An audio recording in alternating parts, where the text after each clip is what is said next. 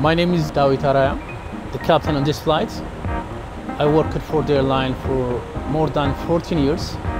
I flew many types of airplanes, Q400, 737, 757, 767, and now I'm flying Airbus 350. I have about more than 10,000 hours on different fleets. On the Airbus, I have around 1,000 hours. You guys ready for departure? Yes, all set. Yeah. Ready? Yeah.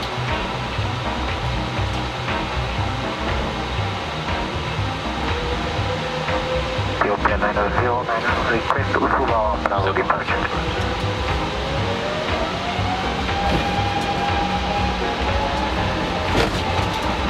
On off with 37.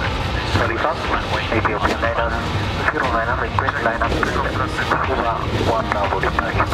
Clear line up and wait runway 25 left and Usuwa Bravo approved. Clear line up and wait runway 25 left. Approved Ethiopian 909. 100.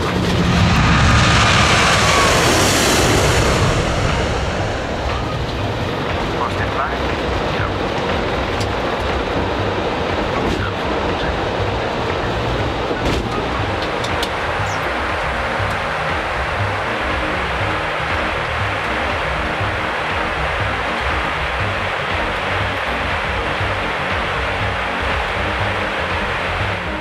This is a very nice airplane I've ever flown.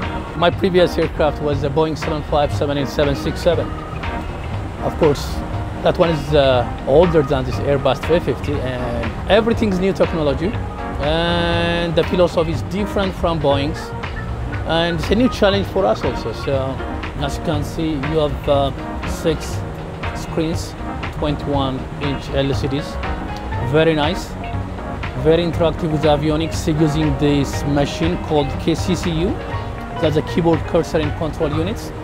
With this, we can interact with the instrument panels and also with the OIs. And if I start with this panel, this is called onboard information system. This is the airplane. We're flying around Lotus now. So on my previous aircraft, it's not like this. The charts were on the paper format, but now everything's simplified and found on the AFB. It's very easy for the pilot to access and use it. And the other is the PFD, the primary flight display. That's how we fly the airplane, and the navigation displays also. And here you can see the engine instruments. You can change it using the ACAM panels. You can change like the engines, how it looks. You can select whatever system you want on this panel and you can check. And if we have any problems, the problem will be displayed right here. And we'll have the master warning, the master caution lights also illuminated. So, and the other is called MFD, multifunction display. On my previous aircraft called FMC. And it's very nice comparing to the other aircraft.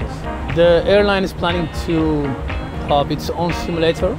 Actually, by next week, I'm going to Montreal also to check the simulator. And by February, we're going to have our own simulator. Very nice. So the training will be smooth and we're going to have more pilots there.